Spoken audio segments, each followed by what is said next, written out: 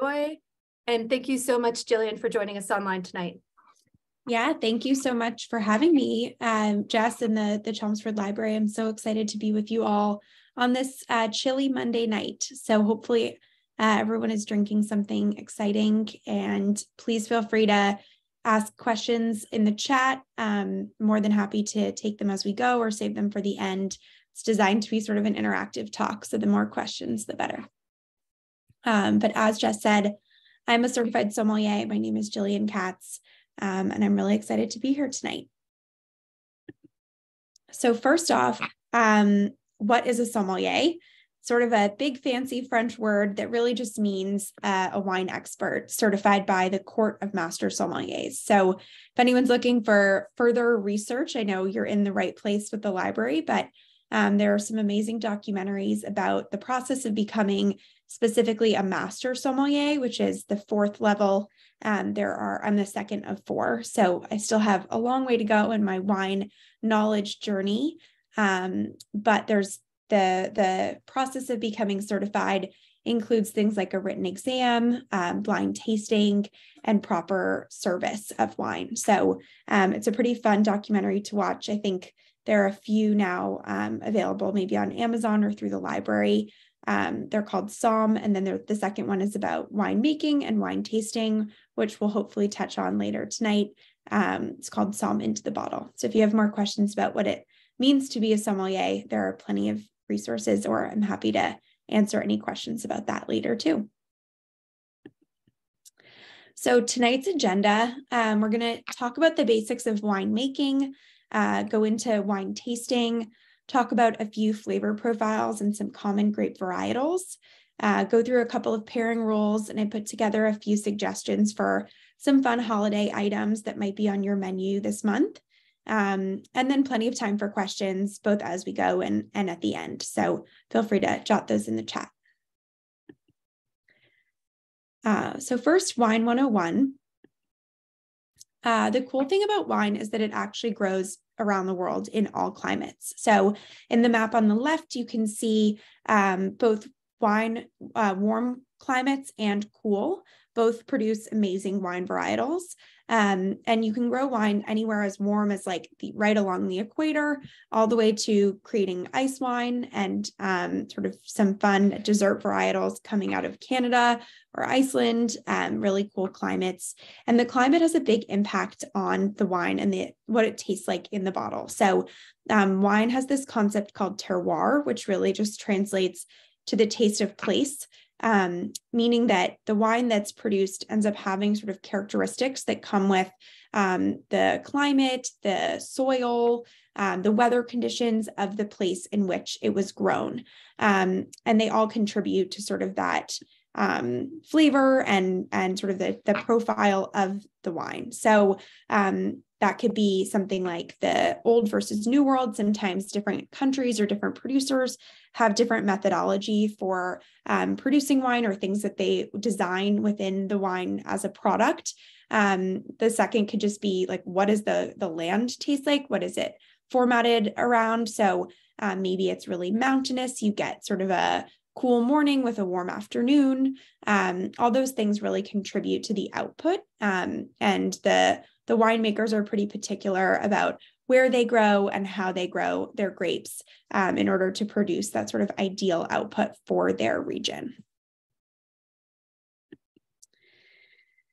The other cool thing I'll say about the concept of terroir is that it really allows you to understand like a culture and a climate or like a culture of that place. So if you're growing wine in Italy, for example, sometimes like they design culture and cuisine around that sort of region as well. You can sort of taste the characteristics of the land without really having to travel and sort of get out of your house. You can just open a bottle of wine and try something a little new. So it's a fun way to sort of travel from home. I know we all were doing a lot of that over the last few years, both without leaving our houses, but also probably drinking a lot of wine. So it's sort of a fun way to experience something new and get outside of maybe your comfort zone of what you always pick up at the store.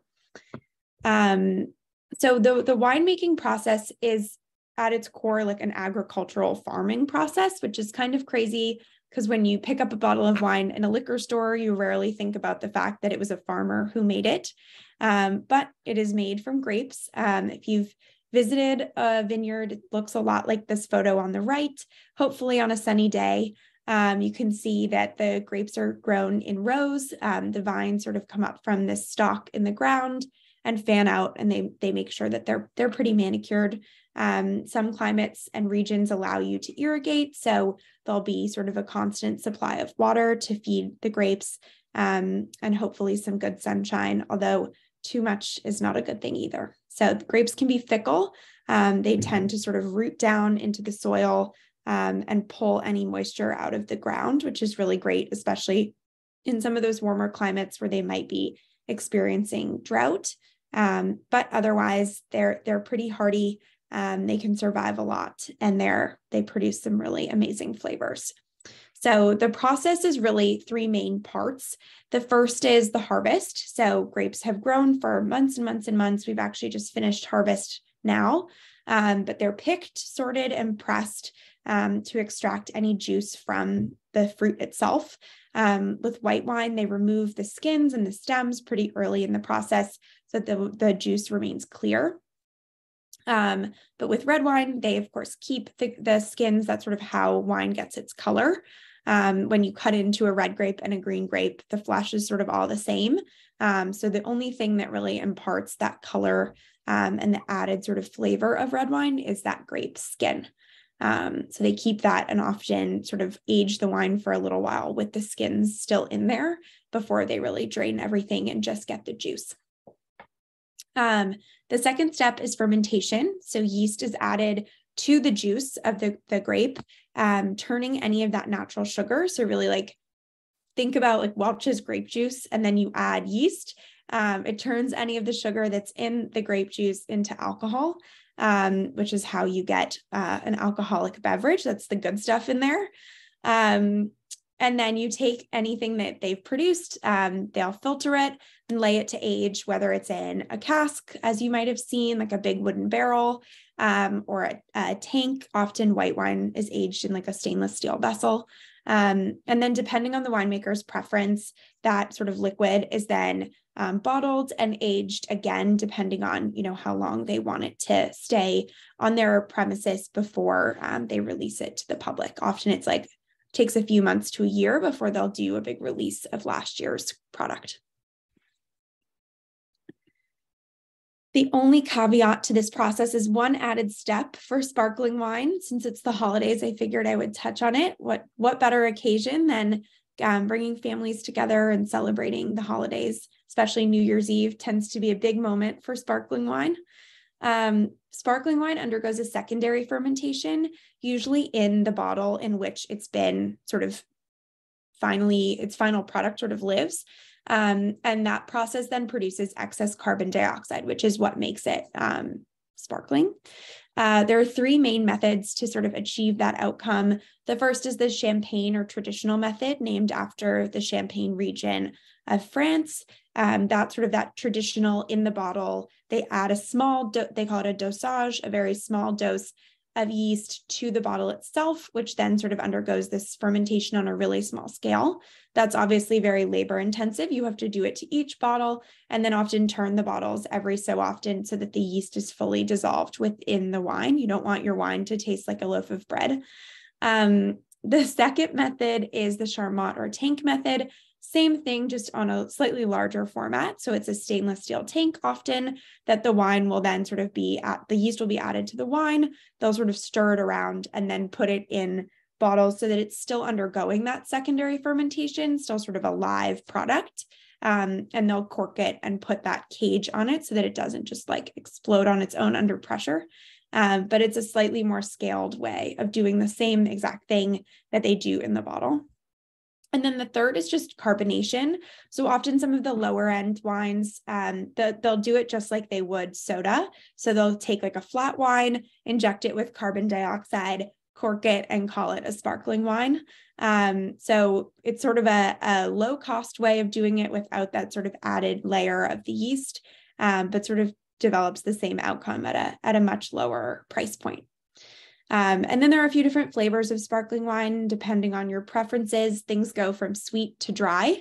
In the wine world, dry is often used to describe a lack of residual sugar. It doesn't actually mean that it's drying on the palate or that it has a dry flavor. It's just that it doesn't have any residual sugar in the actual juice. It's all been fermented to alcohol. And then that sort of in wine language, sweet is translated as brut. It then goes to extra brut, and then you might see on a bottle that something is in fact dry, especially in a varietal, like a sparkling wine or Riesling often comes in both a sweet or a dry version. And then on to tasting, which I know hopefully people are doing on their own already. If you are, please feel free to write in the chat if you've been tasting anything that you're thoroughly enjoying tonight, share with the class. A few sort of tasting mechanics that, sommeliers are trained to do, but are also just sort of helpful in thinking about what you might be experiencing on your palate when you try a new wine.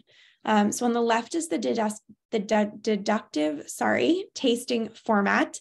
It's basically a syllabus or a chart that you can walk through as you're trying wines to get a sense of what you're experiencing in a pretty, it's a good methodology, a good framework for thinking about flavor. So you'll see it goes basically through the 5 senses. First, you want to swirl your wine. See what the alcohol content looks like by looking at the legs or the tiers. So when you swirl your wine, you might see a rim form around the glass.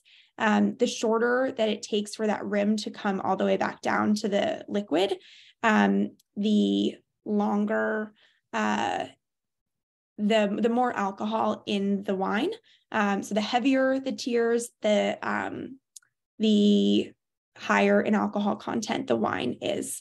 So something to keep in mind, if you're drinking something that's, closer to 17%, you'll see those tiers stay really long. If you're drinking like a nice light white wine, something like 11, 12% alcohol, they should sort of fall much faster. The second is sight. So what color is the wine? Is it bright? Is it a vibrant color? Is it clear or maybe a little foggy? Sometimes sight is a good way to see if there might be any anything that happened to the wine since it was in the bottle. Sometimes you can tell if the cork was rotten or if there was sort of a defect that affected that bottle specifically. 1 in 10 bottles tend to be affected by something called cork rot, where cork is another living product that with wine sort of becomes packaging. And so sometimes the cork doesn't do its job. It doesn't seal properly, in which case you might notice something like foggy or milky in your wine. That's not a good thing and a very good reason to return your wine. So if that's ever happened to you at a restaurant or at a liquor store, feel free to complain. That's not uncommon, but a good thing to know to look out for.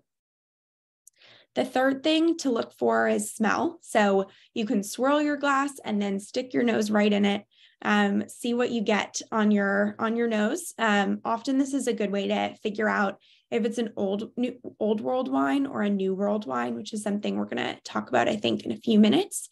But what's the first smell that hits your nose? Is it earthy? Is it fruity? Does it smell like overly alcoholic? These are all good things to sort of take note of as you're walking through your sensory experience. You can also generally get a sense of how old the wine might be. If it's a little mustier, maybe it needs to be oxygenated, and maybe some oak might be available on the nose if the wine has been aged. Fourth is sip, the best part of the experience. You get to understand if the wine is balanced. Is there a flavor that might be coming through more disproportionately than another? Is there acid? So when a wine is really acidic, you tend to feel it in your salivary glands, like underneath your jaw.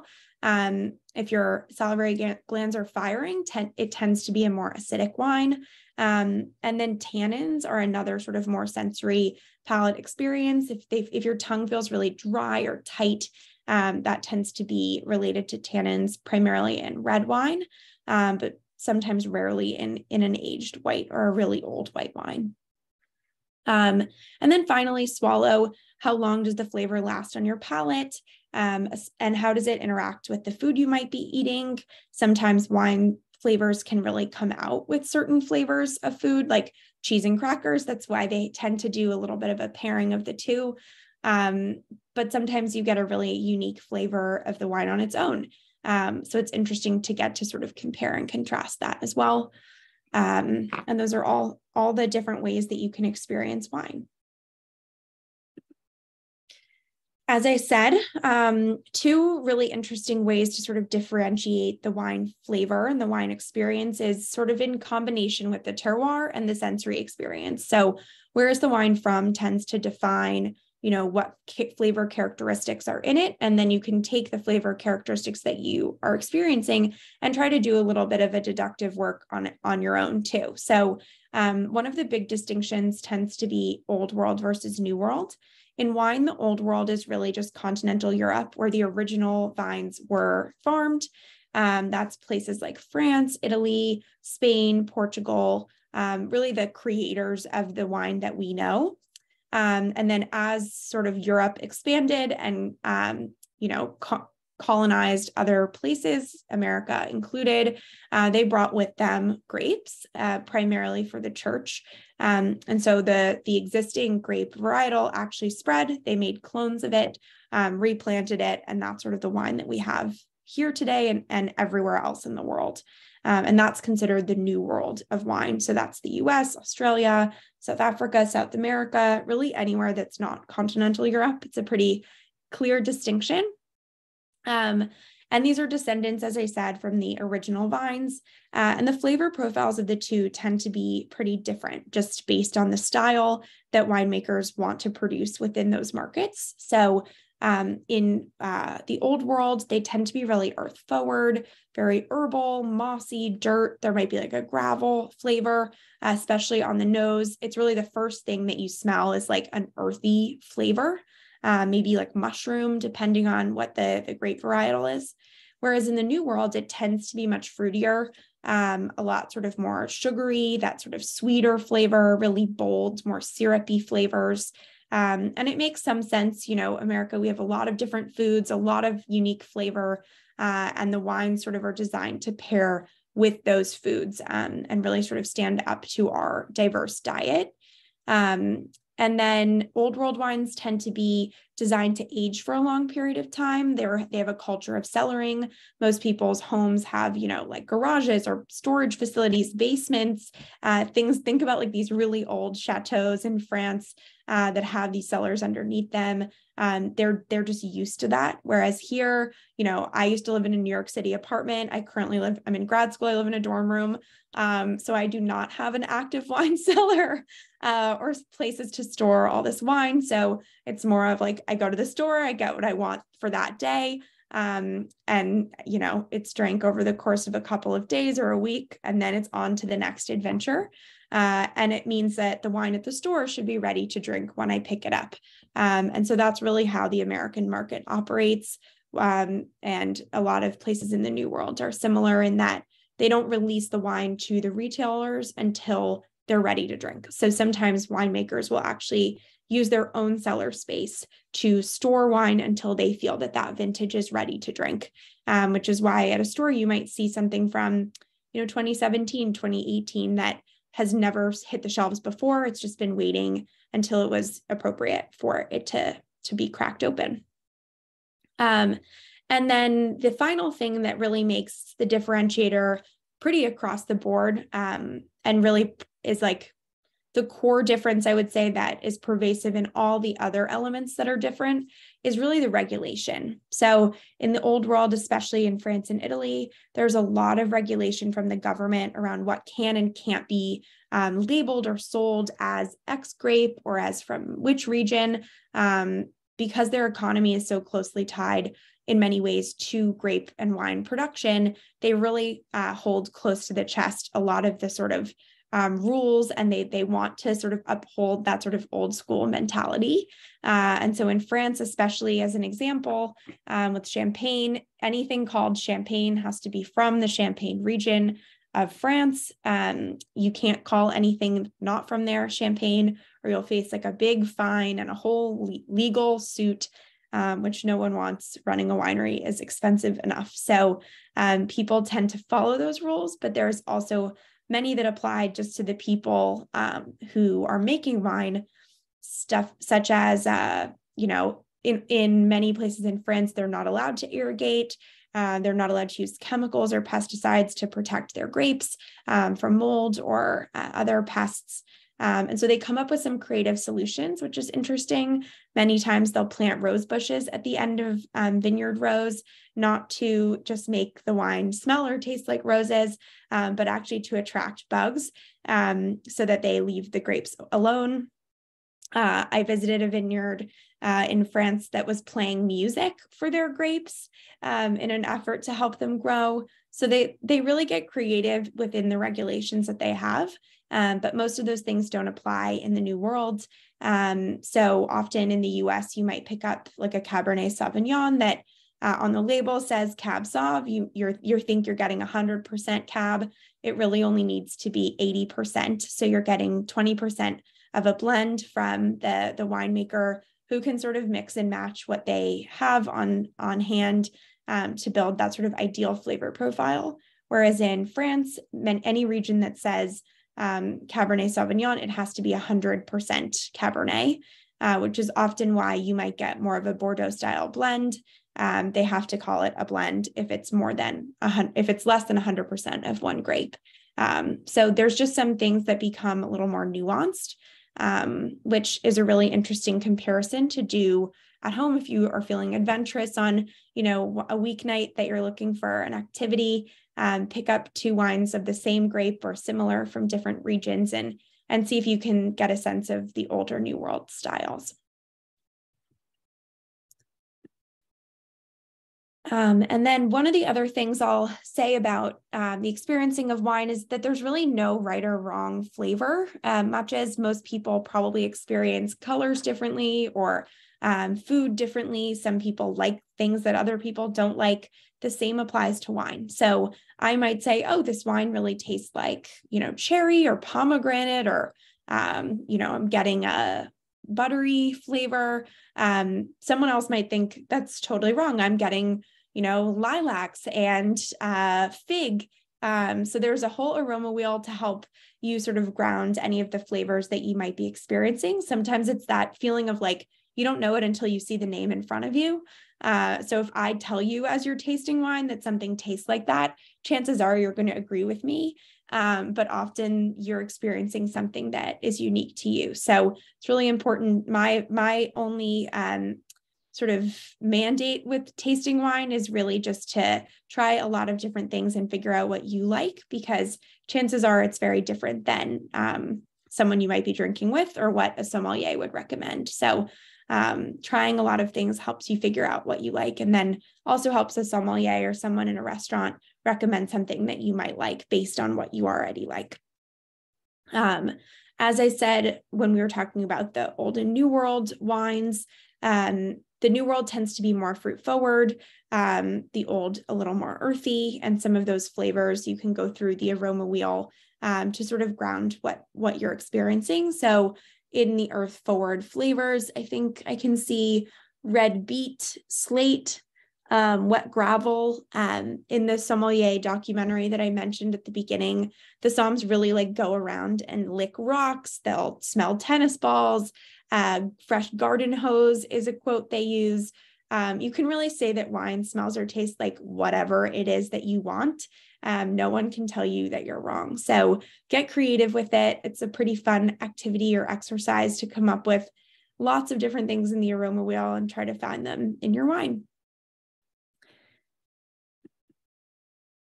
A few flavor profiles. And I see we have one question. Maybe now's a good time to take Kathy's question about using a soda stream on wine. Would that work to create a cheap sparkling wine? Honestly, it should. I haven't tried it personally, but it's the same process that a lot of like if you've ever had Andre or one of those super cheap champagnes or sparkling wines. That's really what they do, just at mass scale. So in the same way that like you can make your own soda at home, I really can't see why it wouldn't apply to making your own sparkling wine. So give it a shot. I'd be curious to see how it goes. And then when shopping, how do you know if a wine needs to be cellared before drinking or which can be drunk right away? That's a great question. I would say there's really no rule. White wines tend to be aged less than red just because they don't have the tannins in them from the oak and from being sort of laying in those casks. So red wine tends to be more ageable. It doesn't always mean that it needs to be aged though. Some grapes like a Cab or a Bordeaux style blend, some really big Italian grapes, they tend to do well under aging, and they just like really what happens during the aging process is that the tannins break down. So when you put the wine in the bottle, it still has a lot of the tannins in it. When you pour out an aged wine, you get that sediment at the bottom. If anyone's ever drank some older wine, that's really the tannins that are coming out of solution from the wine liquid over time. And as those break down, the flavor just becomes a little softer, a little more delicate. When you drink a younger wine that could stand some age, it'll just be really drying on your palate, like that tannic feeling that I described. You might feel like your mouth is really tight. You want to drink a lot of water, maybe some white wine in between. And your tongue might get like really purple. That's from tannins.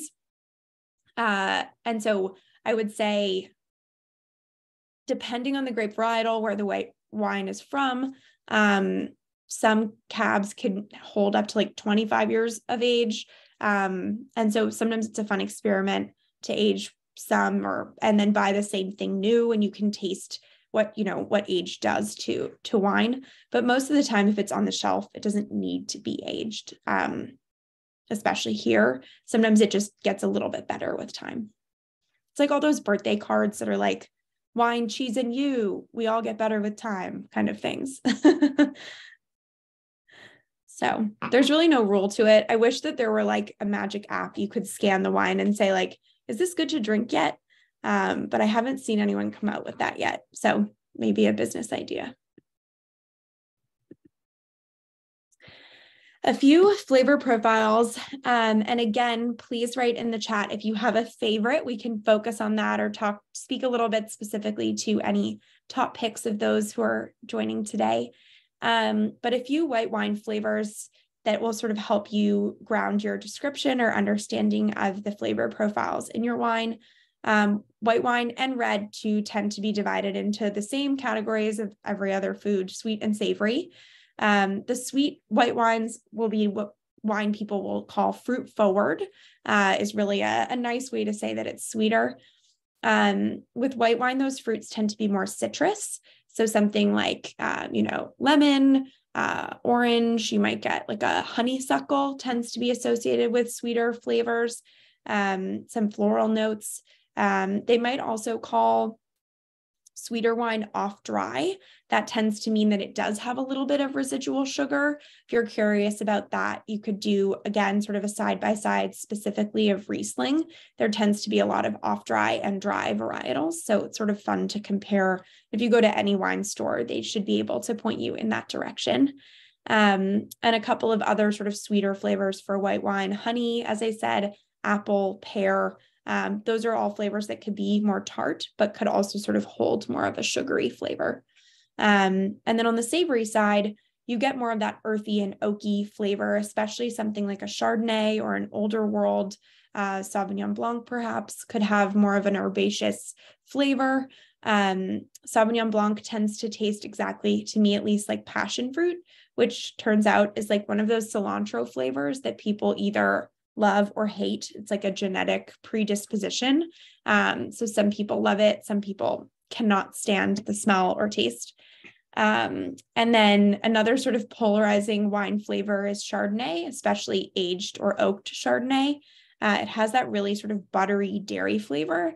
That's actually because if white wine tends to be oaked, it has like a secondary reaction called a malolactic fermentation, and it creates this really buttery dairy flavor in the wine. Some winemakers do it on purpose, especially New World Chardonnays, whereas Old World tends to be unoaked, in which case Chardonnay is actually a neutral grape. So it won't have any flavor other than just classic white wine. As I mentioned, a couple of common varietals, but there are plenty more: Chardonnay, Sauvignon Blanc, Riesling, Pinot Gris or Pinot Grigio, same grape, just different places. Pinot Grigio is Italian, Pinot Gris is French, and Pinot Gris tends to be maybe a little bit sweeter, but just based on the style and the terroir, as we talked about. And then similar for red wine, we have sweet and savory. The sweet, again, fruit forward. These tend to be more red or black berries, stone fruit, things like plum, cherry, really common in red wine. And then on the savory side, you have that sort of dry or tannic mouthfeel, as we discussed, and some earthy, oakier, like you might get dirt or leather or meat. Some people get tobacco. It just depends on the grape varietal.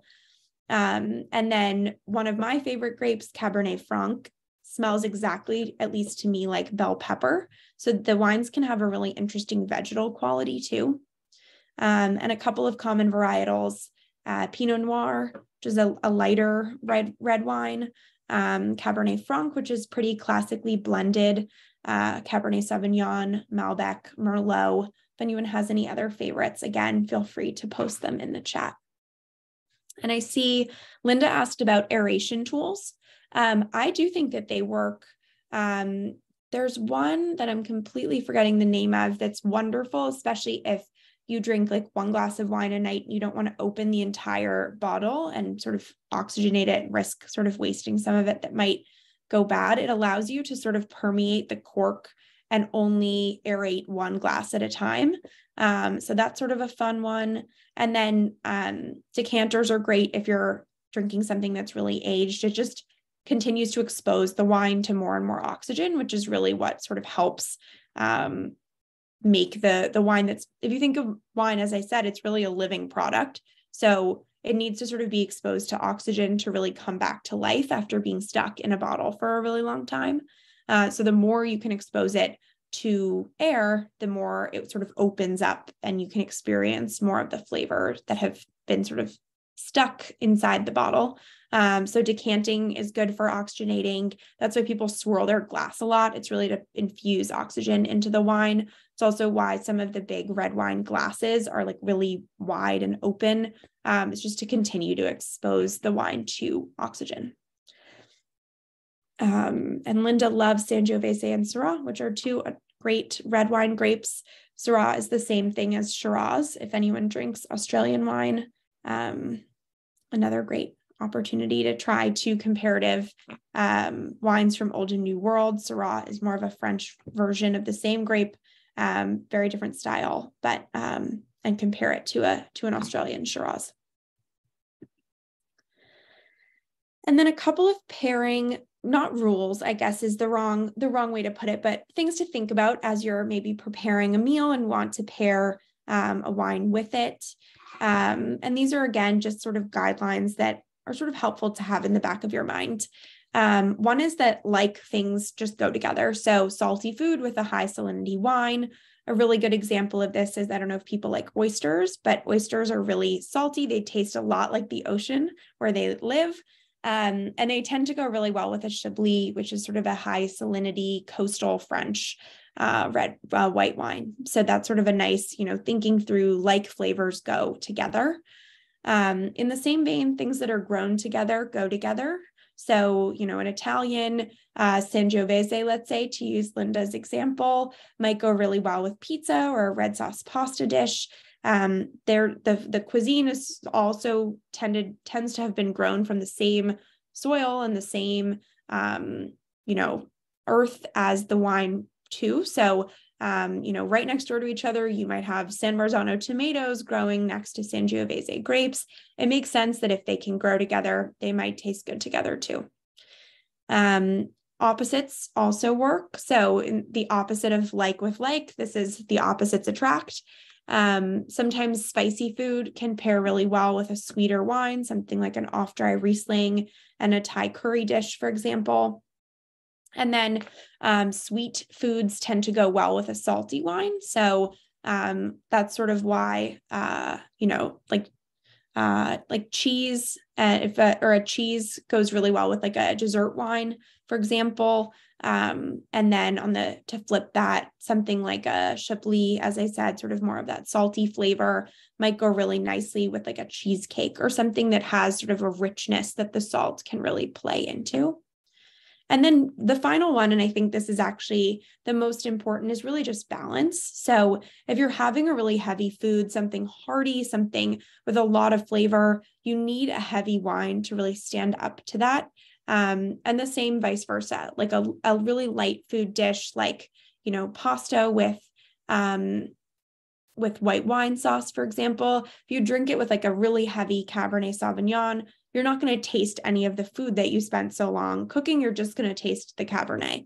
So it's important to sort of bring the two together, really highlight them, because you want to taste the wine and you want to taste the food. And if you can get the pairing right, they actually both taste better together. I see one question. Someone likes a Zinfandel, red only though. Zinfandel is a great full-bodied red wine. There is a white Zinfandel variety, which tends to be a really sort of sweet rosé. But I agree with the attendee, Zinfandel red only, but that's just my opinion. And then a couple of fun pairings since we're going into the holidays. For those who celebrate Hanukkah, latkes tend to go really well with a sparkling wine. That sort of high-fat potato, French fries and champagne tend to go really well. Popcorn and champagne tend to go really well. So I would advise sort of a bubbly component with sort of a latke meal. New Year's Eve, again, another great opportunity for sparkling wine. If you're looking for something a little different, especially if it's a super cold night, I actually love sparkling red wine. So you can find a sparkling Lambrusco or a sparkling Shiraz, tend to be really the only two that are really readily accessible. A Shiraz is going to be a heavier, sort of definitely a darker pigmented color, and Lambrusco could tend more towards like a rosé. But a really nice opportunity to try something new. Most wine stores have one of the other. So give it a shot, see if it's something that you might like. It's also really great transitionally, like for a season. So, early fall or late spring or early spring, when you might be ready to sort of switch from traditionally white wine or red wine to the other, a sparkling red can be a really nice way to do that. For those who might be overwhelmed with cooking around the holidays, especially we just had Thanksgiving and you might be ordering takeout, things, as I mentioned, that go with, your typical Chinese food or Thai food, Indian, might be an off-dry Riesling, something with a little bit of sugar tends to really hold up nicely with a spicier, really flavorful dish.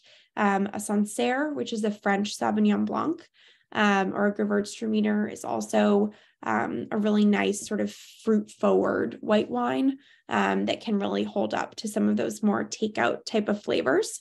Or if you're getting adventurous and you're making some of that kind of food yourself, another great way to sort of highlight those flavors. And then with dessert, port tends to go really nicely with pie. Pie has more of like a fruit base, obviously, and port can really bring out that sort of caramelized flavor in the pie. Apple's my favorite, so port tends to go really well with a nice apple pie. And then I really like Sauterne with more of like a chocolate dish. Sauterne, especially when it's really cold, is just really refreshing, and it has sort of a sweet aftertaste that pairs really nicely with like a chocolate mousse or a chocolate cake. So just a few ideas for those who are cooking for the holidays or not cooking for the holidays and want to bring something to friends or family, or just drink when you're having your takeout. No right way to celebrate. And with that, I'll open it up to questions. I already see one or two in the chat. One about red ice wines. My guess there, it's a totally fair question, actually, one I've never been asked. So props to Kathy for a fresh new question. I would say my guess is that because ice wine is actually, the grapes have been frozen when they pick them, that they don't want the skins in there. Like they just want to get rid of them right away. And because the skin is what gives the wine color, I would guess that like the skin is so cold, or like the cold sort of removes it of its like quality of the tannins or of its flavor, or that they just don't want to like age it very long. And sometimes something that's aged might need, or something that has the skins might need more aging time, and ice wine just might not stand up to that. But it's a great question. I like ice wine isn't something I come across all that often. So it's something I should do more reading up on, but I'll have to stop at the library.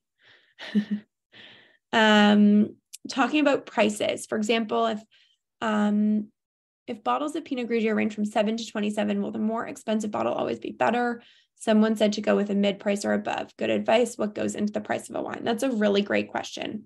I would say like there's great wine that's really inexpensive. It's just a matter of knowing how to pick out quality versus just like the big name labels.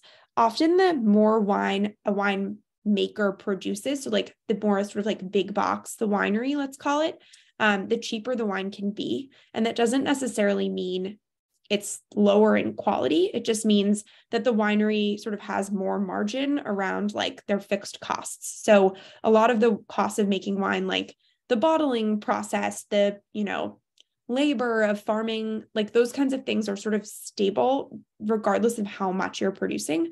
So some of the smaller, more family run, small business type wineries have a lot more cost to recoup in fewer bottles that they produce. So that's why they tend to charge more, just because they need to make back the money with fewer bottles to sell, if that makes sense. So it's not necessarily that cheaper wine is worse. It's just that it might not be as like close to the land, if that makes sense. Like these bigger wineries can really like make very consistent output, so that year over year, like the, what's a good example? Like the cupcake Sauvignon Blanc or something that you see in the store, that will taste the same pretty much year over year, because they can guarantee that they'll have enough grapes to really like make it consistent. And it doesn't mean it's bad. It just means it's maybe not as like homegrown or high touch, for example. So I would say like, $15, $12 is a pretty safe spot. Like I too tend to doubt, like, why is it only $7? But that doesn't mean it's bad. It just means that they probably either like can make money with other wines. Sometimes wineries might make a red and a white, and their red, they can charge a lot more. Maybe it's a higher quality or there's higher demand for that product, versus the white maybe is just sort of a supplemental good, and they just want to get rid of whatever they've produced at break-even cost. So some of the pricing has to do with economics of the wineries specifically and how they're structured, who owns them. But I would say generally, like the more family run, smaller production wineries tend to be on the higher end, and the wineries that have sort of more mass market tend to be on the lower end.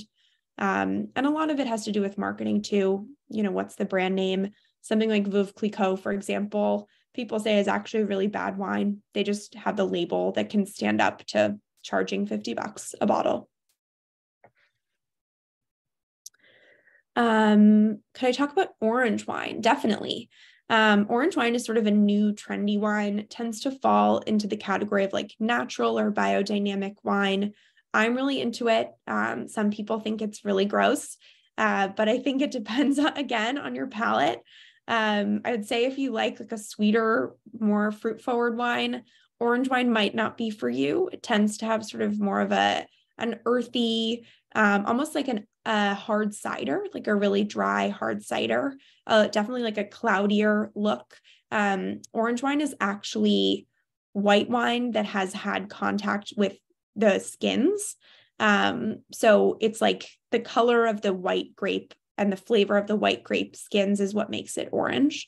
Whereas rosé is red wine that has had little contact with the skin. So it just gives it that little blush color.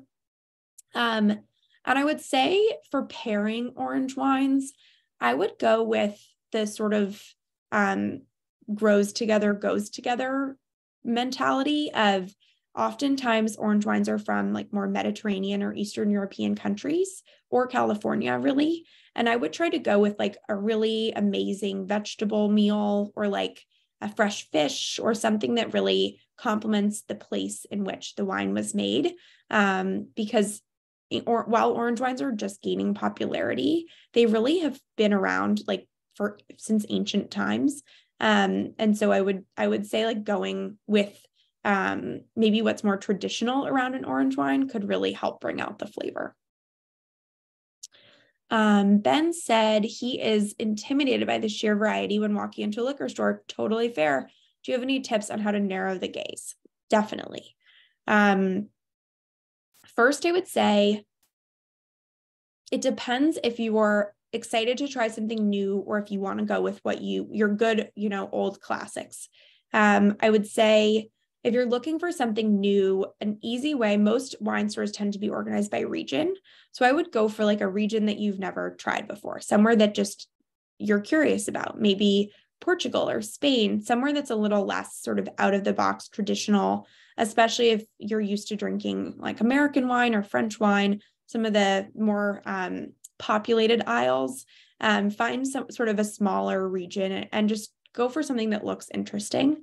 Another really good way is obviously to narrow down by price, as we were discussing. Wine can range from $7 to like $700. So don't break the bank on something. There's plenty of amazing high quality wines at any price point across any region.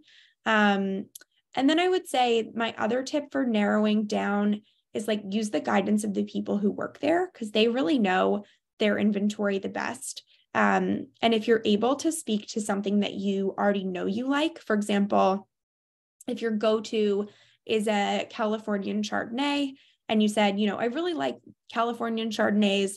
I usually buy this bottle for $17. I'm really interested in trying something different, but that seems, on par with my budget and with my preferences. Is there something you could recommend? They would know exactly where to point you. Whereas, you might say, I like this, but I have no idea what's similar or what's out there. Wine takes a lot of expertise. And I would say in that sort of lens, like trust the experts and take the free education from the people who work in the store, because they often know like really cool stories and niche fun facts about wine producers. And yes, some of it is them selling you on the wine, but the other side of it is really cool to then understand a little bit more about the people who produced the product that you then get to consume. It's one of the reasons that I loved wine or fell in love with wine in the first place is wine tends to be an industry of passion. People say that wine is if you have $1 million and own a winery, it's a really good way to lose $1 million.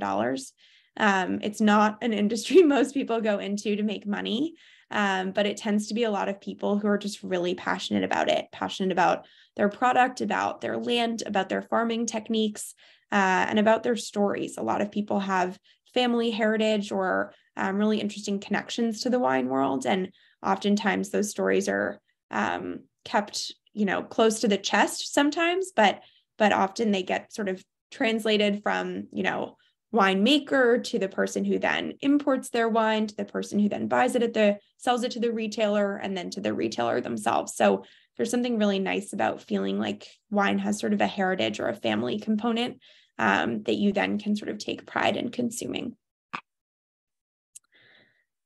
From an attendee, what would be the sweetest sparkling wine you would recommend? It's a great question.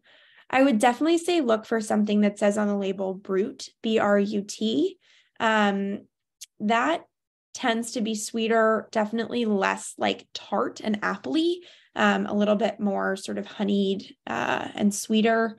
There are also sweet Lambruscos. I see the next question is about Lambrusco. There are sweet Lambruscos. There are sweet sparkling rosés. Anything that says Brut, though, is a pretty easy place to start because they have to put on the label, especially with French sparkling wine, they have to put on the label the designation of how much residual sugar is left in the liquid. And so that's what brut, extra brut, or dry means. So brut, having the most residual sugar, should definitely be the sweetest. Someone said they enjoy Lambrusco with Italian food and it doesn't seem as popular. It's sparkling red wines can be hard to find. I feel like as natural wines, as orange wines are starting to gain more popularity, some of the, there's something called pet nat, which is sort of a natural way of making sparkling wine, definitely on the yeastier end of sparklings versus the sweeter end. But I think Lambrusco, keep an eye out. I think it'll be making a resurgence if I have any prediction of trends in the wine world, because I think people are getting more curious about unique wines, and Lambrusco tends to be something that you wouldn't always pick up off the shelf on your own, but that once you try it, you tend to want to buy it again. This is a good question about the point system for different wines. So I tend not to buy into points, but they are an interesting way to help differentiate that sort of quality that I've been talking about. So if a wine has, 90 points or something, which is sort of the tipping point when they start to advertise that they have the points, and it's, a reasonably priced bottle, like $16, $17, $18, $19, then it's probably a really good value. And so I think that's a place where I tend to notice more of the point system, is if it's, let's call it sub $30. Once you get above $30, like a lot of the wine should be of high quality. And at that point, the points really tend to be more for marketing and sales than for distinguishing the difference to a consumer. What is an estate wine? Does that mean it's closer to the land? Great question. So an estate wine tends to mean that it was all grown on the premise of the estate. So to answer your closer to the land question, the answer, it's sort of a complex sort of. I would say yes, in terms of if the land is the people who own the winery, then yes. All wine is from land. So you've just sort of defined what the land means. But an estate wine means generally that it's grown and bottled on the premise of the place, like the people who own the wine. There are wineries who buy grapes from other wineries or other, grape growers who have maybe a surplus of wine of high quality, or that they work with, they partner year over year to sort of buy producers' grapes. So those would not be estate wines. The estate wines have to be sort of from owned land. There are wines that are $100 plus. What makes it worth it? It's a good question. I would never spend over $100 on a bottle of wine. I think most sommeliers would tell you the same thing. The exception being maybe at a restaurant when everything tends to just be super inflated. But at a liquor store, there's no reason to spend over $100. Once wines get over $100, it's really just reputation. And at that point, you're buying wine that may be amazing, but it probably, you could find better wine for under $100. Something certainly comparable. So I would say be wary of wines that are too expensive. The thing that tends to drive the price is really that quantity that I was talking about. If there are fewer bottles, they can charge more for them, especially if the winemaker or the sort of producer has a really strong reputation for putting out high quality wines. But a lot of it is just marketing and branding. My thoughts on organic wines. I think they're great. I appreciate organic wines. I think it's certainly a trend. We've all realized that putting pesticide in our body is not necessarily a good thing. So I appreciate that trend is sort of following through the wine industry. And I think it's becoming more pervasive. Some sort of bigger producers are sort of taking their time enacting some of the rules, but I think there is some legislation that within maybe the next 5 to 10 years, wine producers do have to cut down on pesticides just because we know that drinking chemicals is bad. So I think it's a great movement, and it shouldn't really change the output of wine. As I mentioned, when we were talking about old world and new world, a lot of like wine producers in France have never been allowed to use pesticides, and they have some of the most high quality wines with, that are certainly can get above $100 a bottle. And so it really shouldn't impact the way the wine tastes. It's really just about, sometimes there's more natural processes other than, going further than organic, which can have more of an impact on the flavor of the wine, but strictly removing the pesticides should just be a net positive, in my opinion. I'm so glad people are enjoying the presentation. Some questions about Greek wines. Greece is definitely another region that I really want to explore from a wine standpoint. I don't know that I've ever had Restina, so I would love to know what you think of it. But I can't comment because I've never tried it, so I'll add it to my list. I've had a lot of Assyrtiko, which I really like, which is a white wine. Definitely more on the dry side, a little bit more herbaceous, earthy than some of the more common grapes, but it's really fun to try. And Greece also produces a lot of great orange wines. So if that's something you're interested in trying, that could be a region worth asking about. Why isn't extra brut the sweetest for sparkling wine? That's a great question. It should be, but it's not. The way that they made the distinction is just brut, extra brut, and dry. I think it must have been something that got lost in translation, but I don't know. It's just the way it is. Sometimes you just got to raise your hands with the wine people and say, how did you come up with this? Because none of it makes sense. But, back in the day. Typical percent markup on wine at a restaurant is an astounding 80%, 75%. It's crazy. I don't know if anyone uses the app Vivino. It's a really nice wine app. They basically allow you to take a picture of any bottle of wine. They'll scan it into their system and they'll tell you what you can pay for it at a retail store. Use it with caution at a restaurant, because when you scan the bottle of wine that they've brought to your table and they've opened for you, and you realize that you could buy it at a store for $13 and you're paying, $70, you're going to be sad. But if it's a really great wine, that's, sometimes the trade-off.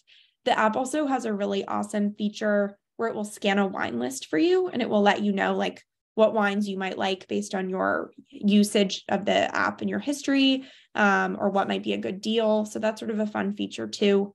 But yeah, restaurants make most of their money on alcohol, so they really upcharge you on the wine. Should we be concerned about sulfites? No, sulfites are in most things. Anything preserved has a sulfite generally. There are no or low sulfite wines. People have a theory that the fewer sulfites, the less of a hangover, which could be true. But it goes back to that sort of organic methodology. Sulfites are just a preservative. So wines that are designed to age longer, like red wines, tend to have a higher sulfite quantity or more preservatives. That's why some people feel like they get more of a headache drinking red wine if they're more sensitive to sulfites. If it's not something that bothers you, you should be fine. There are you can add drops, or there's wand products I've seen online that people use to try to reduce the amount of sulfites or lessen them. I don't understand the chemistry, but generally, if you've ever eaten potato chips or something, there's sulfites in most things that are shelf stable. So it's really just used because, as I said, wine is a living product. And so they use it to stabilize. A lot of those natural wines that we've been talking about don't have sulfites, hence the natural, but they're also less shelf stable and they tend to be a little more finicky. So if you're looking for something to age, or that you're drinking something that has been aged, chances are you're drinking sulfites. With all the regulation they face, are old world wines organic? Many of them are. So a lot of wines from France are organic. I don't know as much about the regulations in Italy, but there are a lot of regulations around land restrictions. So to call something like an AOC or a DOC, they call it in Italy, a DOCG, are sort of these levels of distinction of the wine. For something to be classified as within those levels of distinction, they have to abide by a bunch of rules. And I wouldn't be surprised if one of them was no pesticides. It's certainly the case in France. They're really strict, especially like I visited France during a drought and the grapes would have loved some water, but they're not allowed to irrigate. So no water for them. But chances are like a lot of the old world wineries just have a lot more restriction in order to sort of keep the number of wineries that are producing at those high levels down. Because otherwise everyone would be calling themselves like the highest caliber of Barolo or of Champagne or of Burgundy. And you wouldn't be able to tell what was like really, really good and of that super high quality land or what was blended from around the entire country of France and beyond. So, and then I think this might be our last question, but maybe wine people drink a bunch of extra brut when deciding. That's a fun comment. When deciding on brut versus extra brut, Kathy said maybe the wine people drink a bunch of wine, which maybe they did. Chances are they did. And I hope everyone enjoyed the presentation. If you have any questions, my email is on the screen. I can put it in the chat too, or shoot me a note on my website. I'm more than happy to talk about wine forever and ever and ever. And I really appreciate you joining us tonight. Well, we really appreciate all the time you gave us and answering all of those questions. I'm so excited that people were so curious about wine tonight. That's great. And just really quick, a clarification, the app was Vivino? Yes, is that right? I'll write it in the chat. Okay, awesome. Yeah, that looks, it's pretty well rated. So it looks like a good app to have going shopping for wine.